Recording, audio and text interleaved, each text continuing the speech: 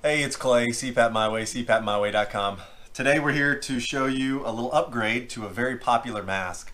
The ResMed P10 Nasal Pillow Mask is an extremely popular option for nasal pillows, mostly because of how user-friendly it is. It is super lightweight, very easy to use, and it's super minimal. You know, you really don't feel like you've got much at all on your face.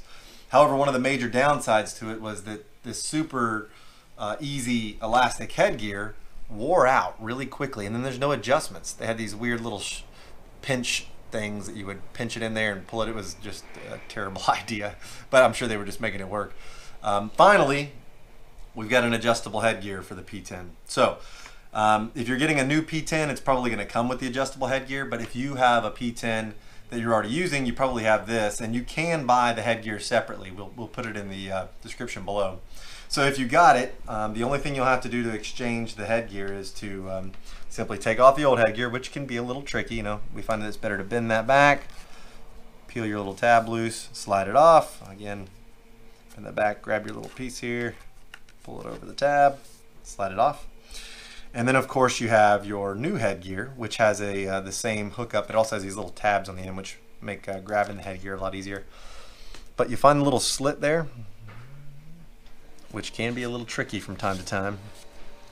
And you slip that right in just like that, and pull that tab over the end, just like that. All right, same on the other side.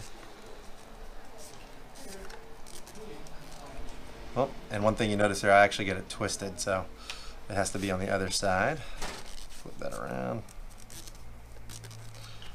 and you just get it right over the end. It can be a little tricky changing these out. But now that you've got it on there, your headgear, it still has the great elastic. Oh my cow. You want to make sure you get it over the lip.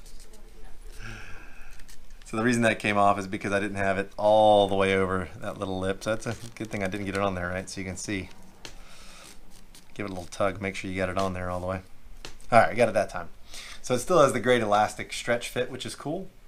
But what you'll notice is there's an adjustment now on the side. So if I'm trying it on, you'll do the same thing with the split headgear, right? Just pull it right over the top. One piece stays high, the other piece goes to the back of your head. And now it's just got a really simple adjustment over here on the side to tighten it up. And it'll probably over time need to be tightened up because that elastic starts to wear out. And then you just give it a little pull, and it'll tighten it up on your nose and allow you to get a lot more mileage out of this particular headgear. So pretty cool deal.